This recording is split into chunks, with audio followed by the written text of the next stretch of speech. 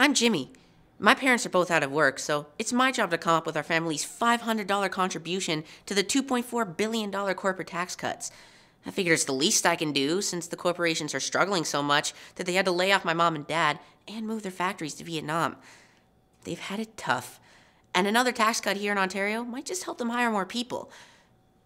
Of course, it'll probably be in Vietnam, but hey. So, to come up with the $500, I sold my hockey equipment. But I'm still playing.